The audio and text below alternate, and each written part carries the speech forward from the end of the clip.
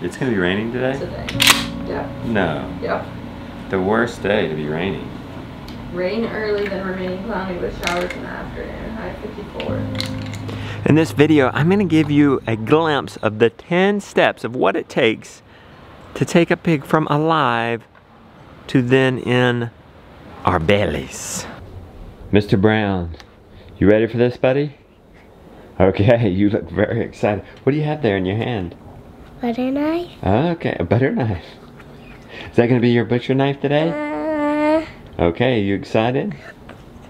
Okay.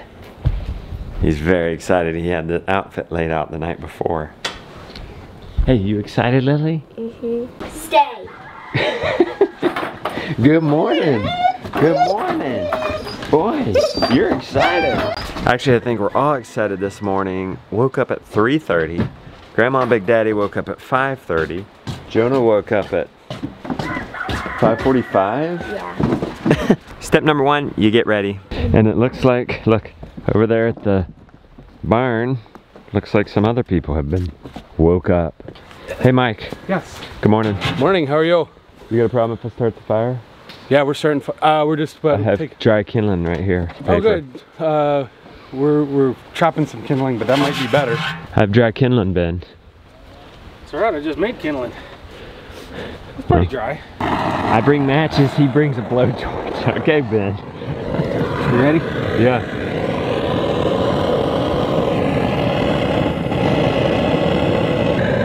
Alright, we got 100 gallons of 55-degree water to heat up, Mike. We're gonna reduce it to about 65 gallons to make it easier so we don't splash out the fire. Oh, that's right, this is too much water. But I need water down there because we're gonna heat water for dishwater. Last morning, y'all will never know it. These guys are alone in their pen right now. The chickens are there, haven't been let out. I don't want the chickens in here when we harvest these guys.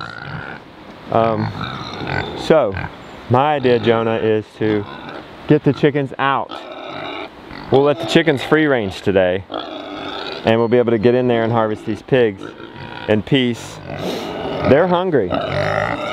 So to get that chickshaw out without getting the pigs out, we'll get the chickshaw over here. We'll walk over there with the feed, even though we're not going to feed it to them. They're hungry, but we don't want to feed them because we don't want them digesting. We don't want manure in their intestinal tracts when we butcher them. We just want it to be safe and clean as possible. Okay. They're not excited because we are gonna kill them. They're not excited? Do you think they know? Yeah. I hope they don't know. Papa, come on. Papa, can I have a leg of those pigs? Those 2 pigs? Can you have them? Yeah, 2 legs of them. Yeah, buddy, that's breakfast, lunch, and dinner, buddy.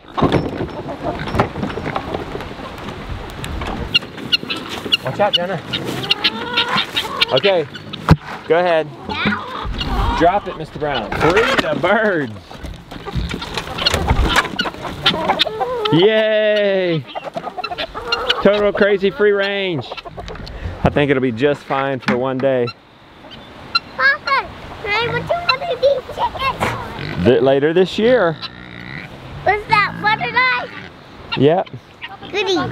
The second thing you do is kill and bleed out. Unfortunately, I can't show you this on the YouTube platform. It's against the policy, but I want you guys to be able to see it if you want to do your own on-farm kill. I think that's the most important because it doesn't stress the animal out.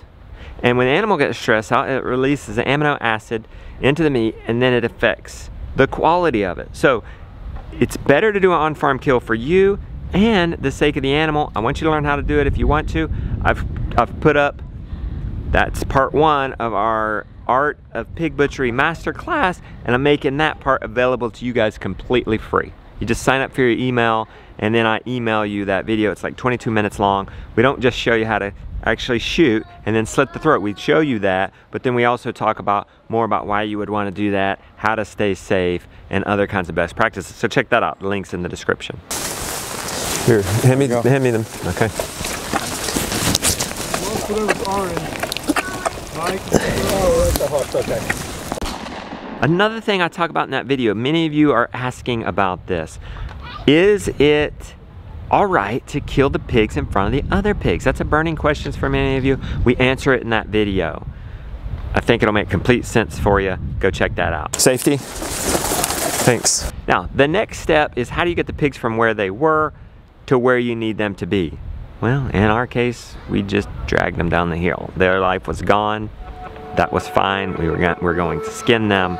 They're gonna get cleaned. It's okay. Scalding wise, we did program, we talked about where we're gonna do things. The pigs are already up there for the last few days. It wasn't fully accidental that we started up on a hill. You are going to do it wherever you have to do it. If you have a tractor and a bucket, now you have a lot more opportunity to easily move it. But if you're talking manual, it's not that hard to haul them, but you need a couple people. Lawn tractor with the tow line's fine, but we want to be respectful to the animal to some degree, but we also don't want to bruise and damage it by aggressively rolling it down a gravel road. We've really hurt ourselves. And then we take the pig and scald them. I'm fortunate enough to be able to afford a 100-gallon stainless steel tank to scald them in. So we've rinsed down the hog a little bit just to get some of the blood off. That's more for us than anybody else. We have a scalding tank here. Lots of ways to do that. You can do a 55-gallon drum that's semi-clean, and you can build a fire, some form of a mount. Challenge with the 55-gallon drum is you can't dip. It's not big enough. You're gonna knock it over even with a tractor. So this is a 100-gallon. The other thing you can get is something that would be equivalent to an oil tank, your oblong, large, almost 100-gallon tank, and you can cut that sideways, like the barbecue tank sideways, and you can create a bath. We have a friend that welded a sled onto the bottom and built a fire underneath. Cindy's actually doing some videos from our group, are posting on Part-Time Permies if you want to see that sled operation. And the other ways, if you don't have any of these available, you're still going to need 50, 60, 70 gallons of water, but you can take buckets, it's called pour over, and you're gonna pour it over the animal. And our goal is to somewhat sanitize, but also get the hair follicles to actually open up. If it's not hot enough, they don't release. If it's about 145, they release and will allow us to get the skin out, get the hair off easily. If you go much over 150, it's gonna sear them in there and they're gonna be stuck, and all you can do is shave them off. And that's not gonna give you good skin. So our goal is to get water at about 150. And we're going to use the gambrel, and we're gonna hook, and we're gonna dip. We moderate our water by adding cool water because we ran just a little hot, which is better than having to bring it up to temperature. And the challenge here is that you have a safe distance. If we dump this bucket, we got 70 gallons of 150-degree water moving downhill. We've also programmed our whole kitchen best we could to create areas where things are going to run away from our cooking area. You're going to try and just make things as helpful as possible. Oh, easy peasy.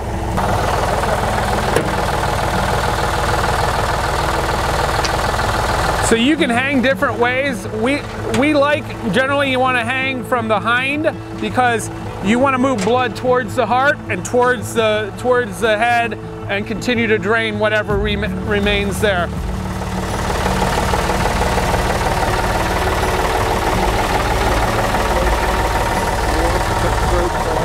We will take the head off after we scrape it. You know, you could do it, but it's just going to eliminate contamination and bloody areas. So yeah, it's a personal choice on that.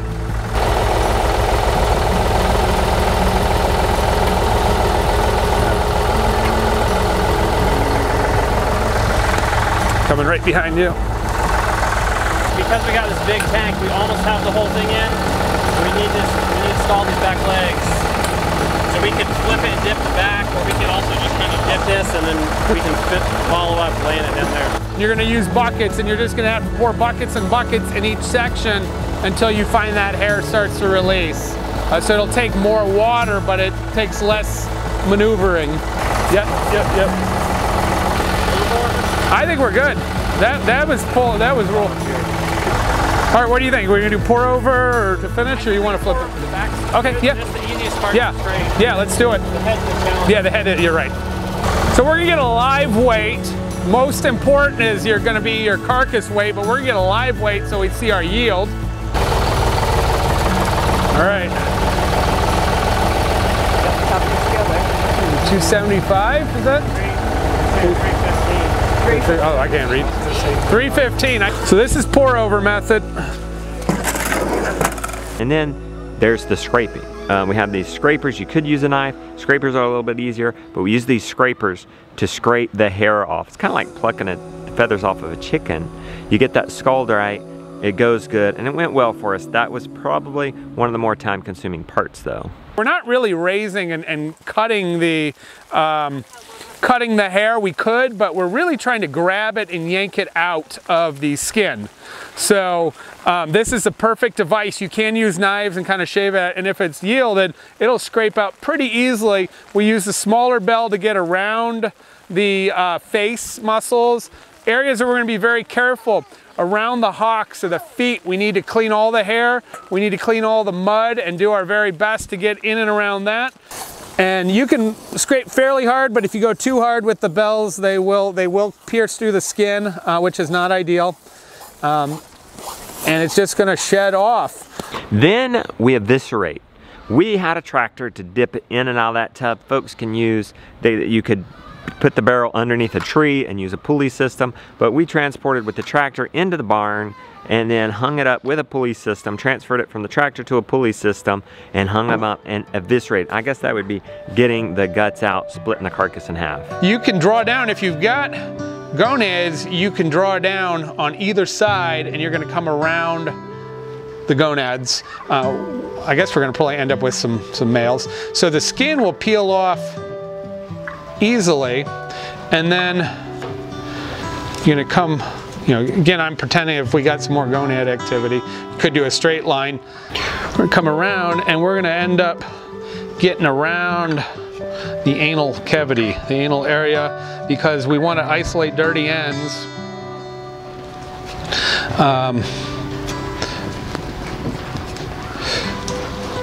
And a protective way to do a lot of this is if you work with your knife blade away, if you're concerned about penetrating organs, you have a lot of ability to do that. Holding the tail on isn't a bad deal because it gives you a handle, but the tail can come off at your convenience.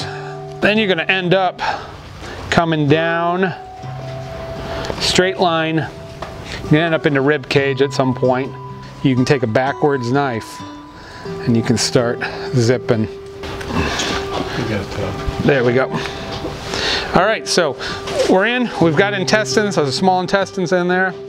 It's not a requirement, but it's a nice, can be nice. Some people like to zip tie the end so you don't have any spillage before it. We'll get that after we kind of release this. So we're gonna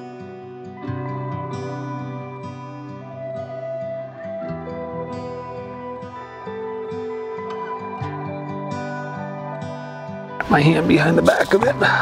Right, got it.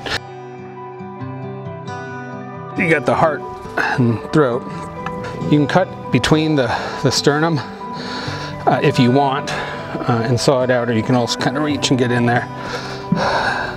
And then you're gonna almost get your hand around, grasp around the throat.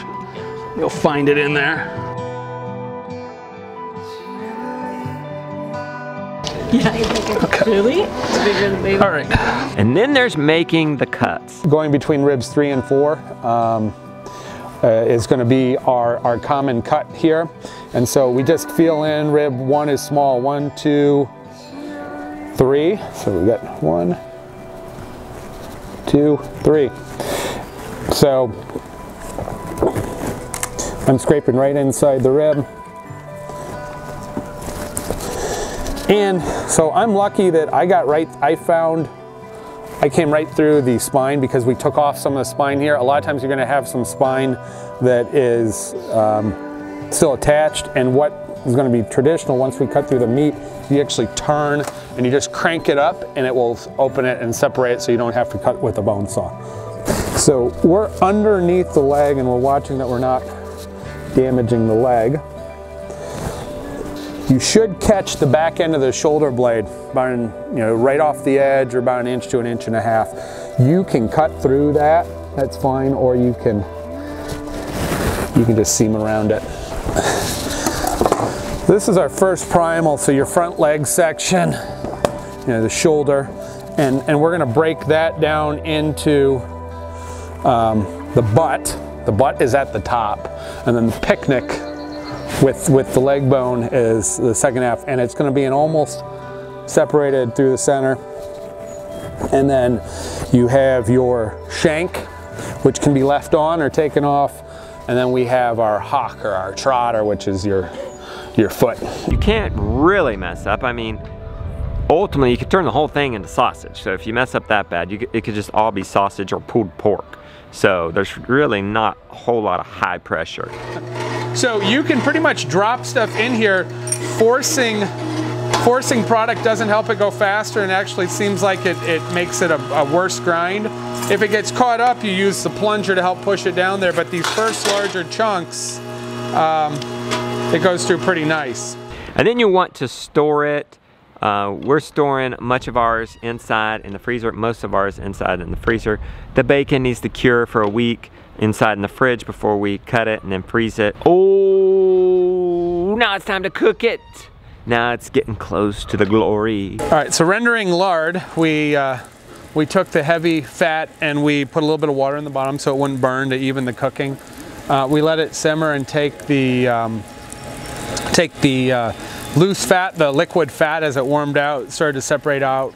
We poured that off after a few hours from the thicker chunks of fat and any debris or little bits of meat, and we strained it.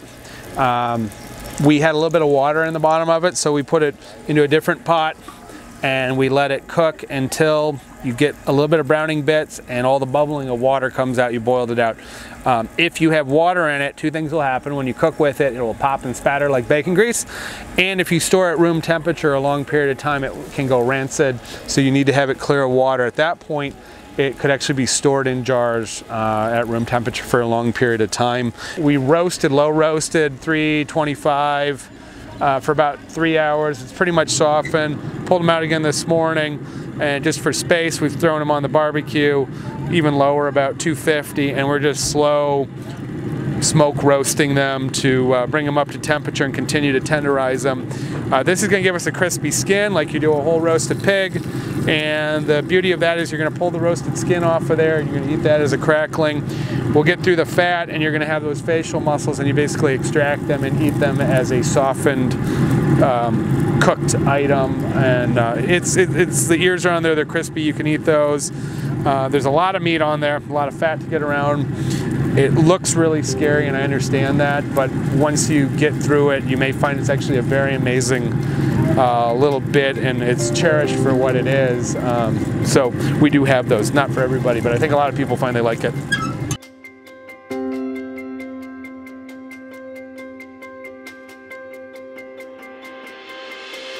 We're going to look at the head cheese. So we had two heads that were cooked for about 3 hours, and it was tender until the meat started to fall off. All of the facial muscles were extracted and pulled off between the fat and the skin, and the bone was all removed. We were left with this much meat. So when you don't use the head, look at what you left behind. These are all, it looks like roast beef, it looks like short rib, it's not much different. The tongue is in here, that's a little denser. So the tongue's in there, the jowls are in there. Sometimes people put some hock meat in. So how much intestine do you need for this? I'd like to be between 2 and 3 feet. We're gonna loop it, and we need to be able to tie them down. So this is a standard tie. So you can see this glistening gelatin, and that's just telling me, and it smells like roast beef, even though it's pork. It smells between roast pork and roast beef. I don't want to break these chunks up greatly.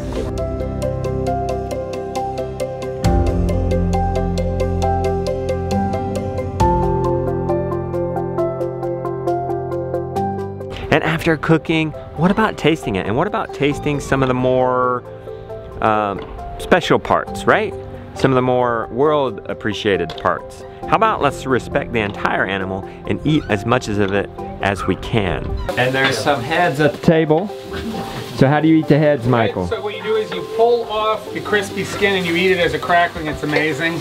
You kind of dig in for the meat, you know, the fat you push aside, you dig in for all the cheeks and the facial muscles, and you pull off those pieces and experience most of the texture and the nice flavors. So that's there. the eyes and all that are out, so don't be afraid. There's nothing crazy in there. We have a little bit of poached blood sausage that's chilled here. It's soft, but I just tried. It's very tasty. We have a little bit of Italian links that we're finishing off, and we'll probably slice just a touch of this slow cook rolled porchetta di testa, which is soft. Just a little bit of that. So those are kind of your more adventurous items.